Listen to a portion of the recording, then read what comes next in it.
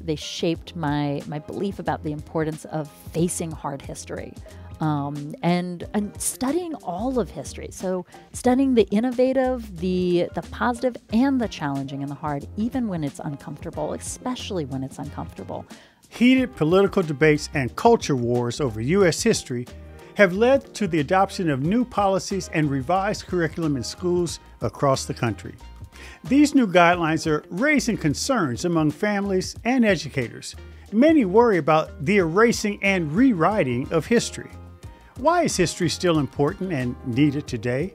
What are the consequences of politicizing history? And how can we encourage discernment in today's highly charged political world? This is what I want to know. And today I'm joined by Jessica Lander to find out.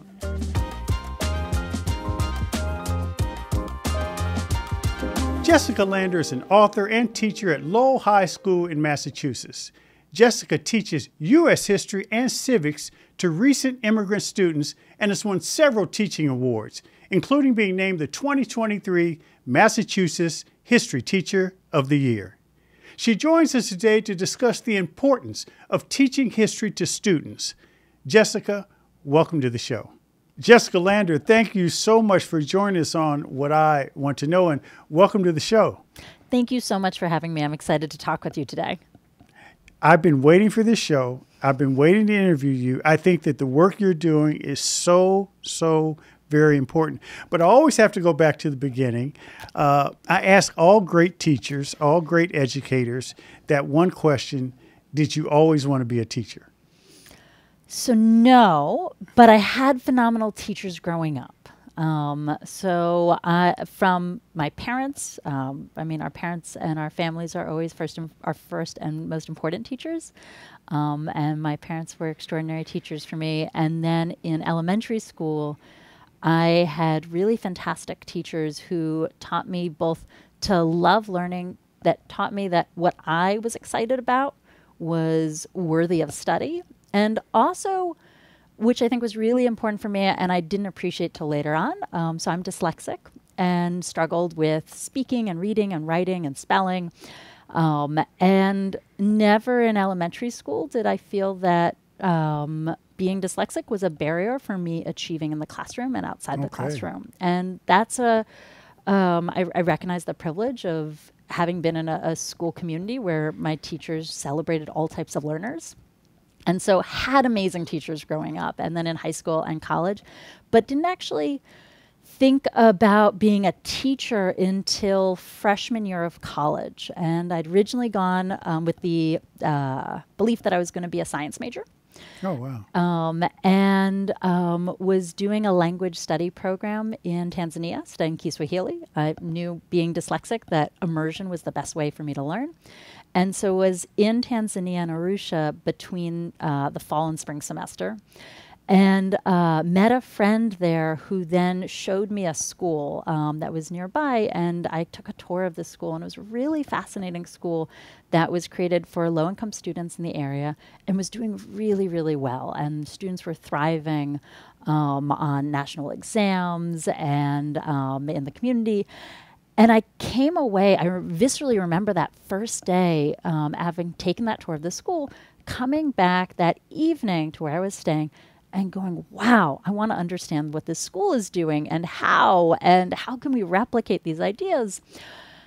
And I can't do that as a science major, as much as I love science. And so I came back to university and I switched majors to anthropology with a certificate in African studies and wrote my thesis on the school and decided, okay, I'm going to go into ed policy, not teaching, but ed policy. But to be in ed policy, it was really essential that I have experience in the classroom, that no one should take me seriously. I wouldn't take myself seriously if I didn't have experience in the classroom. And so I applied for and got a fellowship to teach at Chiang Mai University in Thailand. I graduated on a Tuesday, packed my bags, drove back to Massachusetts, unpacked my bags, repacked them, got on a plane Friday, landed in Thailand on Sunday, and started teaching at university on Monday morning. Wow. And that was my first year teaching. And the plan was 1 year. And I remember the very last day. It was the last class had finished, and I drove my motorbike to a nearby temple near to in the neighborhood. And I just sat in the courtyard and cried because the community that my students and I had created together was gone. That that community that was so special and quirky and funny and rigorous and all of those things that we had together created, it was never going to exist again. And I knew then that I had to go back to the classroom and stay in the classroom for longer. And so that was when I really knew I needed to be a teacher. What's fascinating about your journey, a couple things is, all of us have those, I will call it seminal moments that change you. And we remember them vividly.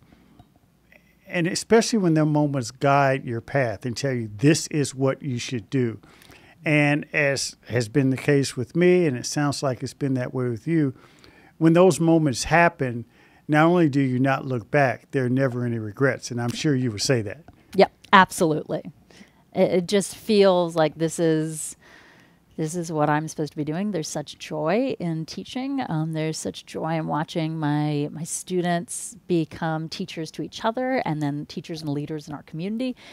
And I definitely wouldn't have imagined it back in grade school or even going into college, but couldn't imagine anything else now. Let me ask you this. What were you teaching when you began? What subjects were you teaching?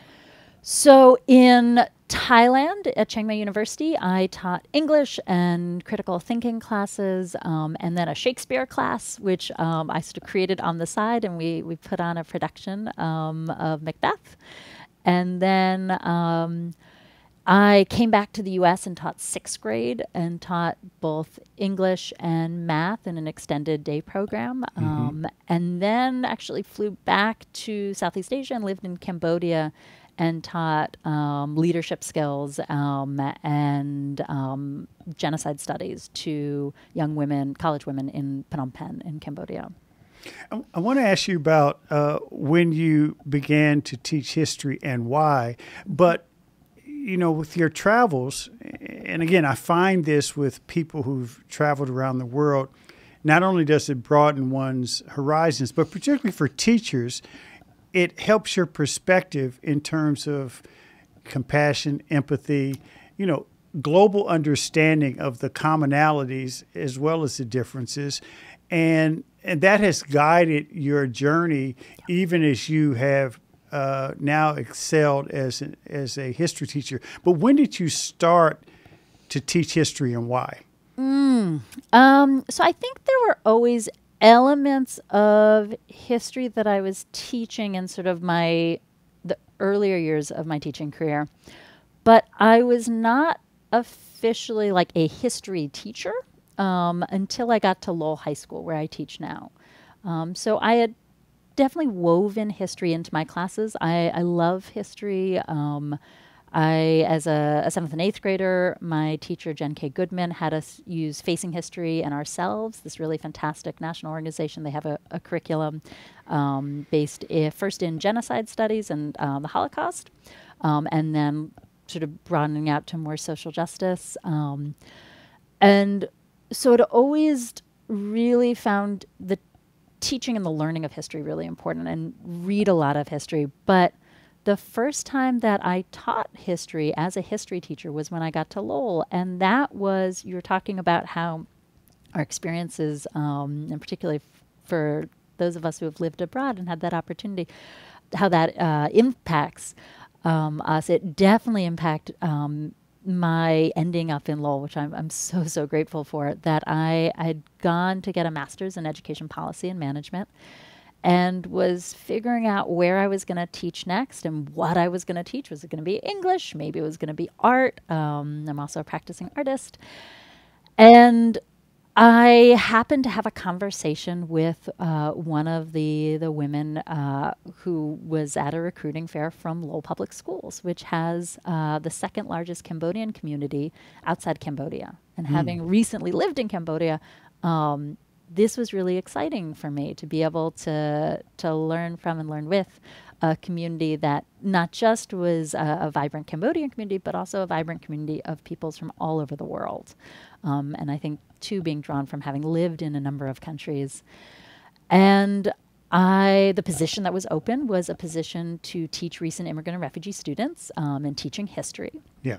And I sort of talking about those seminal moments, those moments that are so crystal clear in our memory and are transformative. Another of those for me was who would become my two heads of department, Stephen Gervais and Robert DeLosa. And they are the head of the Yale department and the social studies department. And I knew very little about Lowell at the time. I'd been a couple times, but they agreed to meet me halfway between where I was and the city of Lowell on a Saturday morning at a coffee shop. And it just speaks volumes to who they both are and how much they care about the community and their students, that they would have a conversation with someone who may or may not be a teacher at their school on a Saturday, that they drive halfway to meet me and tell me about their school. And that hour and a half conversation we had changed my life, because I came up to Lowell and found the work that I hope to do for the rest of my life.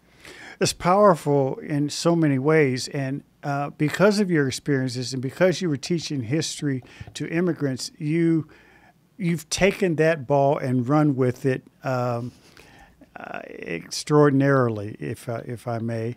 And you became an author. You've written several things. Your one book, most recent book, Making Americans, where you unpack the journey, the immigrant journey. You tell stories about some of specific, individuals sharing their humanity, their experiences, court decisions that gave rise to the ability or requirement and the legal right to make sure that our immigrant children were educated properly in this country. What motivated you to go through that sort of extraordinary task of writing a book? And I can say that because I'm an author myself. It takes a certain level of commitment, as well as a desire to share information that you feel must be shared. Yeah. No, and that's absolutely it. It has for a long time felt like the book that I needed to write. Not just a book that I wanted to write, or I was looking to write a book, that it needed to be written, that these stories were so important. So that comes from my students. I started in Lowell, at Lowell High School, in 2015. I have students from 30 different countries, from Colombia to the Democratic Republic of the Congo to Cambodia. And they are remarkable young people. They bring such strengths to our classroom and to our community. They are cultural and linguistic navigators for their families and for themselves and for their friends. They bring a wealth of knowledge, having lived in multiple countries and cultures and traditions. They bring grit and perseverance and determination honed in living in a new land. And they bring all these strengths that enrich our classroom and our learning together. And I'm just blown away by them every day, and seeing the ways in which they do remarkable things in their own educational journeys, but also the ways in which they support each other's educational journeys, and the ways in which they are really invested in creating new homes and new lives here and giving back to their new homes in Lowell and in Massachusetts and the U.S. And so the ways in which they want to help create positive change in the community and to engage and collaborate with members of the community. And so seeing all of this, seeing the work they did in our classroom, the ways in which they brought that learning and teaching out into the community is so inspiring to me, and was one of the drivers of the book. And then the other was seeing all the amazing things they do, and also recognizing that our schools generally, many of them are not yet supporting our amazing immigrant origin students in all the ways that they can and should be. Today in the United States, 1 in 4 students are immigrants or the children of immigrants. 1 in 4. And every community has immigrant origin students, immigrants or children of immigrants. And they bring all of these strengths. And it is important for schools to be playing a really essential role in making sure that young people feel a strong sense of belonging in our schools, that they feel valued, that they feel their strengths are recognized and appreciated and invested in, that they feel safe and they feel that they can really put down roots. And this is best for them, and it's best for the whole community and the whole country. And so it was sort of those two beliefs that drove me to want to write this book. And then also, in addition to those, of just my own curiosity as a teacher, of wanting to learn from other educators across the country of how I could be a better teacher for my students. Yeah. And so it was those 3 things. And then I was fortunate to receive an Emerson Collective fellowship, and so was able to actually take off a year with the support of my school district to begin researching the book. And then I finished writing it while full-time teaching. But that's what drove me to write the book. It's very, very inspiring. And speaking of curiosity, and the stories aside, because you knew many of the students, obviously,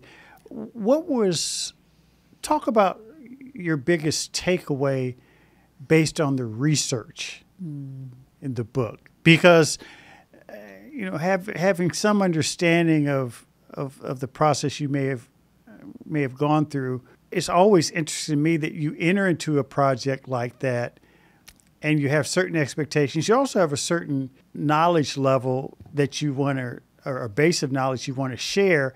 But once you begin the research for something like that, there's always things that like, oh, wow. I didn't know.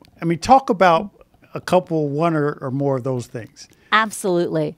And I think to frame that, it might be useful for readers. So basically, the book tells 3 sets of stories. To reimagine immigrant education, my belief, it's important to have these 3 sets of stories. Stories of the past, as you mentioned, those key laws, Supreme Court cases, and movements that have transformed immigrant education. So those stories of the past. Stories of the present, innovative and creative approaches to immigrant education today in schools across the country, from a single classroom in North Dakota to an entire school district in North Carolina of 126 schools. And then, of course, stories of the personal, which you mentioned, which are those stories of our young people that if we're serious about reimagining immigrant education, we have to be learning from our young people about their experience of our schools, so that we can better support them or better support their near peers.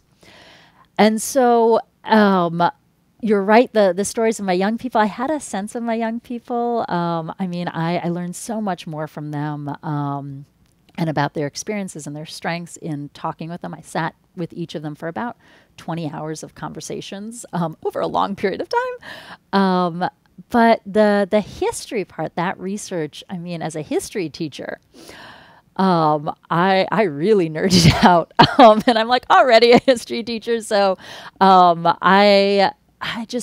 it was really powerful to dive into this history, and I sort of call it historical sleuthing, that I didn't know, to your point of like, what do we know and what do we not know going into a project like this?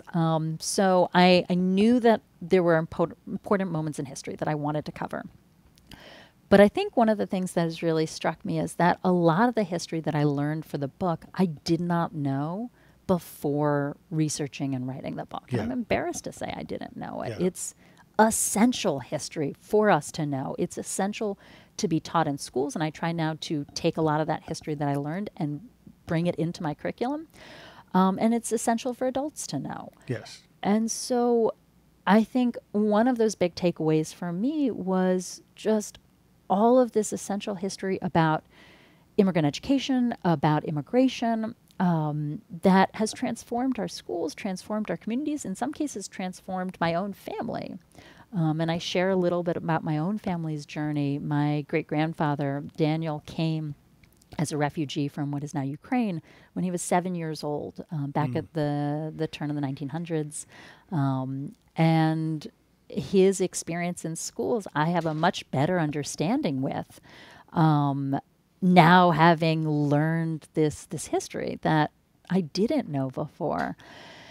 And so that's a huge takeaway for me. I think there's a takeaway of just seeing how, whether it's xenophobic rhetoric that we're seeing now that we think maybe is new, is not. It's happened before. Yes. And so seeing that cyclical nature, and also seeing the ways in which courageous individuals have built on each other's work over time. And so I think one of the things, this is getting into the nerdy history writing me, but the last chapter, the last piece of history that I write was really exciting for me both to write but also to learn, because all of these people who I had been sitting with and learning with, who like 100 years old people, but had been learning their stories, were all showing up in this last history to be able to tell that last history, which tells a story that spans about 50 years and brings us to the present. So many characters that I had met along this journey came back, that it was all building on each other. And I couldn't have written that last chapter without understanding all those stories that came before. Yeah. And I think the last thing that really struck me was just how really magical and powerful it was to learn from folks who were at the heart of these cases. So as much as possible, I sought out and was able to talk to folks who were part of these stories, parents and students and teachers and lawyers and activists. And that was really just such an honor and such a privilege to be able to talk with these folks who they and their families shaped history. And they made history. They made history. And it was just like, for me as a history teacher, for me as a writer, to be able to have that honor of being able to speak with them and learn from them was extraordinary. You know, I find myself, and I really want to get to where we are today with respect to history, but I find myself using this phrase far more than I ever thought I would. And that phrase is, if we don't understand and know history, we're doomed to repeat the mistakes of history.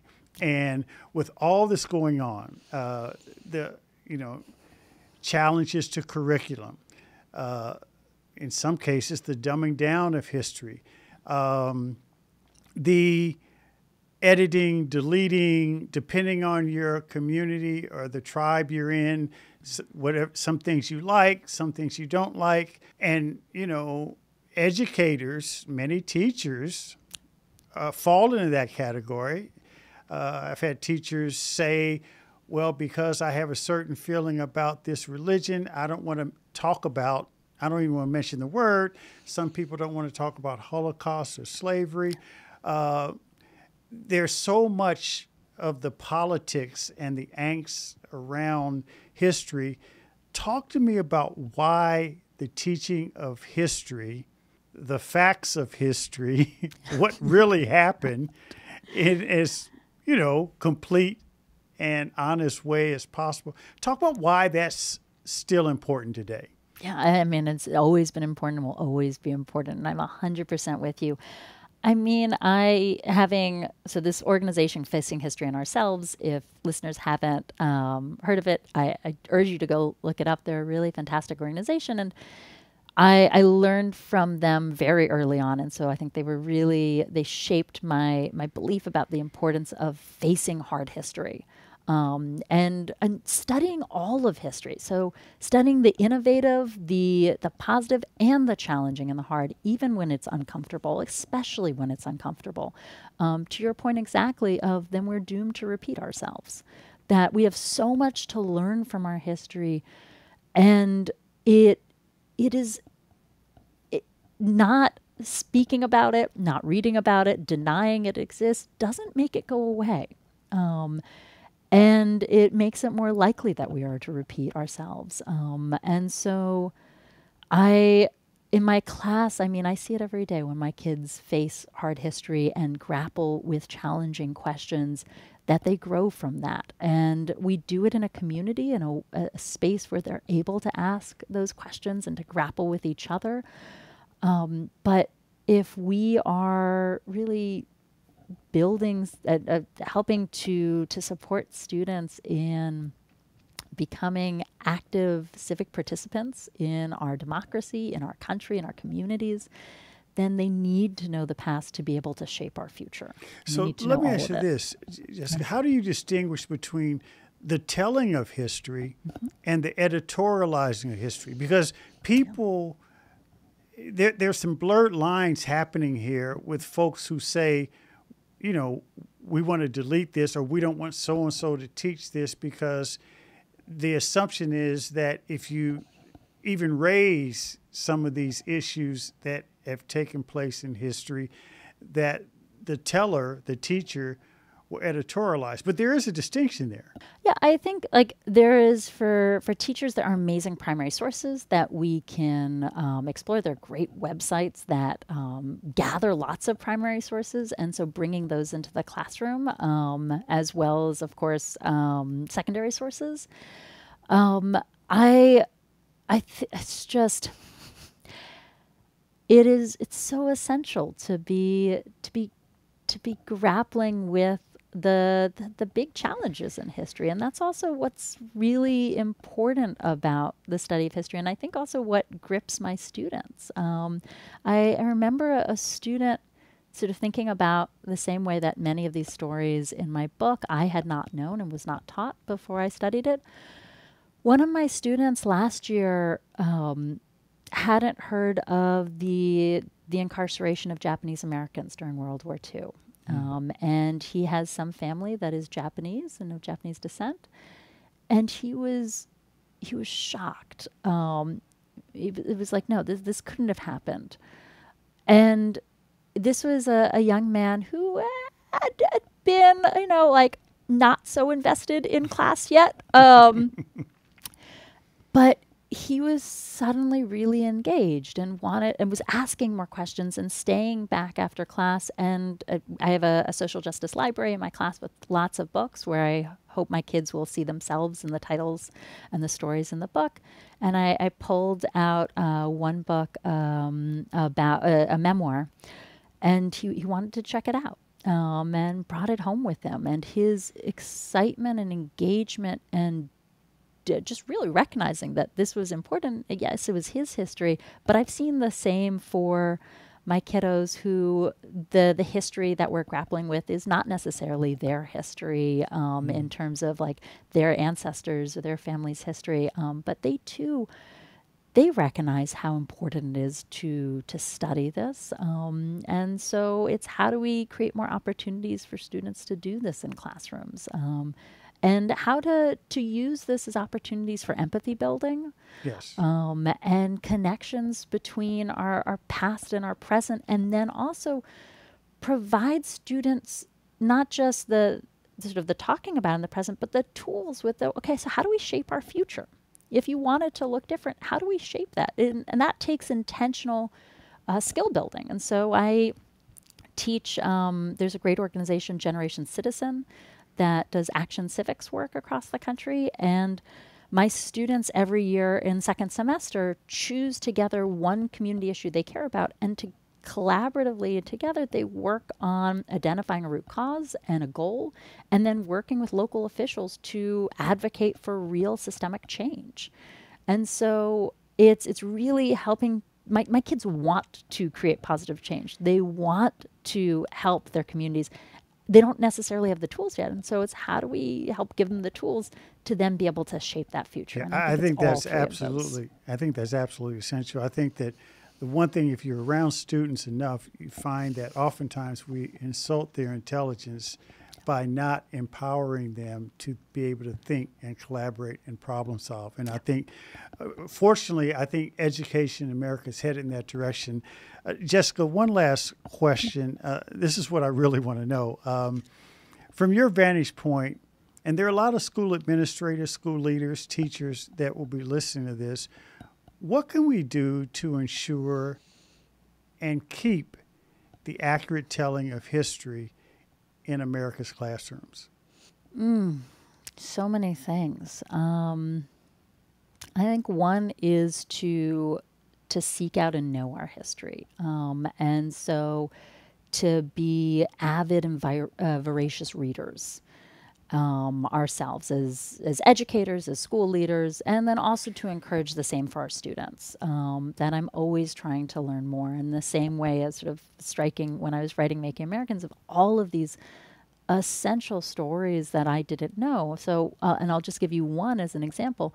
As a kid, I was really taught about Ellis Island, and some of my family came through Ellis Island, but I wasn't really ever taught about Angel Island in San Francisco, where Ellis Island was really mostly a place of welcome. Angel Island was really a detention center, and mostly for immigrants coming from China. And they're starkly different in how they treated immigrants. So if you were in Ellis Island, you stayed on average 2 hours to 2 days. And on Angel Island, you could stay anywhere on average between 2 weeks to 2 years detained on Angel. And I give that as an example of just one piece of history that I didn't know, was not taught, but I learned at a conference I went to and is now an essential part of my curriculum when we study immigration in the early 1900s. We will study that in about 2-3 weeks in my classes. And so seeking out those stories, seeking out books, challenging ourselves to grapple with hard history so that we can then bring it into the classroom. And then I think, too, is listening to our young people. Just as you said, like, our young people are deeply intelligent and so curious. And so as much as possible, helping to create spaces in our classrooms for school leaders or in our classrooms as teachers, creating those spaces in our curriculum for our students to help lead in the creation of our lessons and our materials. So there's a class I teach. I mostly teach a U.S. history class to recent immigrant and refugee students, and then one class which dives into all sorts of history, a lot of hard history in the U.S. And every Friday, a group of my students will take over and teach the class. And within whatever unit we're looking at, they have to choose a topic related to that. But they'll work with me over the course of a week to develop a whole lesson plan and activities. But they are choosing what they think is important for their peers to learn. And we're doing that in collaboration and discussion. And it's like deeply rigorous. And I just explained this project today to my students, and there were a lot of like very big eyes. But it reminds me of many ways back to my elementary school, and what I was mentioning at the beginning of our conversation of my teachers creating opportunities to let us explore what we were passionate about.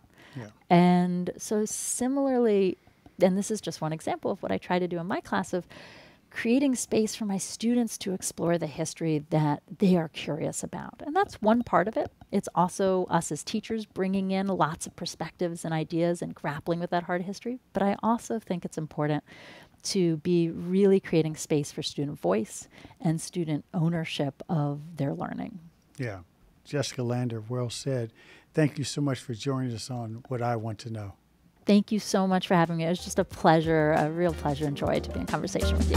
Thanks for listening to What I Want to Know. Be sure to follow and subscribe to the show on Apple Podcasts, Spotify, or your favorite podcast app so you can explore other episodes and dive into our discussions on the future of education. And write a review of the show. I also encourage you to join the conversation and let me know what you want to know using hashtag WIWTK on social media. That's hashtag WIWTK For more information on Stride and online education, visit stridelearning.com. I'm your host, Kevin P. Chavous. Thank you for joining What I Want to Know.